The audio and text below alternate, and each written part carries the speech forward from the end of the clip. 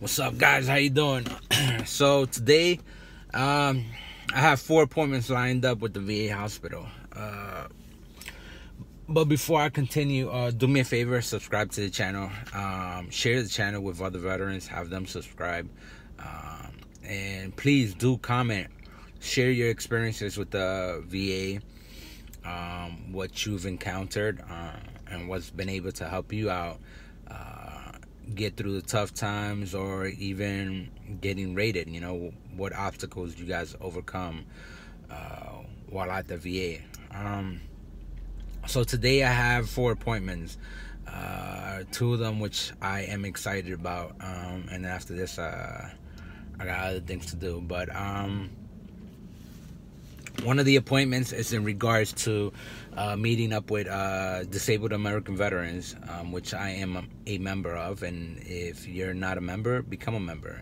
And if you don't like DAV, go with American Legion or any other organizations you feel that would be helpful or useful to you.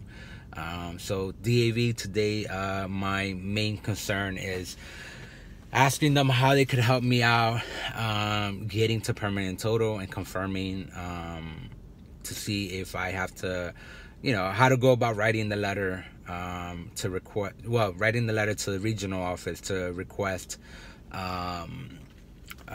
permanent total, and how to go about that, and what else do I need in regards to that.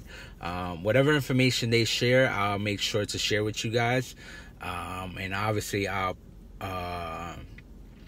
document that that process, and see if I get there. I know that one thing, if I were to I'm assuming that if I were to apply for permanent total, that would put every other rating that I have, or every other service connection that I have, to be seen again, and be reevaluated. So good thing I'm still going to my appointments, so hopefully it doesn't affect it much. So we'll see what happens. But yeah, so hopefully today will be a good day.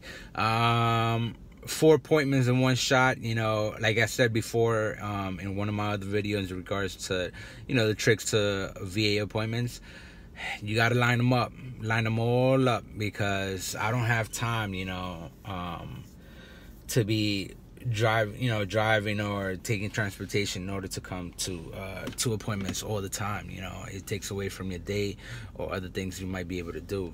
So last time around, I had an appointment where I could have missed out on it, but I had to cancel other things.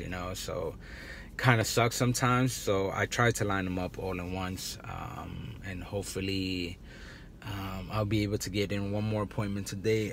We'll see what happens. I'll be able to take care of that.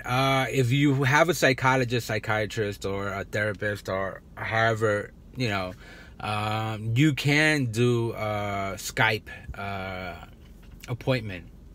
So talk to the VA. That is one of the benefits that I missed out in stating yesterday. You can request an iPad.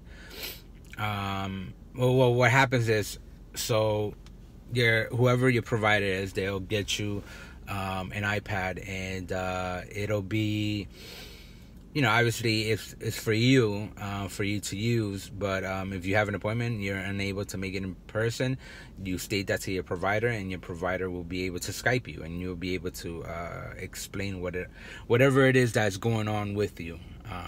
So look into that. There's a great way. Sometimes I don't even need to travel to the VA, but for today I physically have to be here. And with the DAV one, I'm very excited to hearing what the answer would be, and how this whole process, what the outcome would be. So stay tuned, and do me a favor again, subscribe to the channel, and like and comments, and hit the alert button, for the notifications for more videos. All right, guys, take care. Bye bye.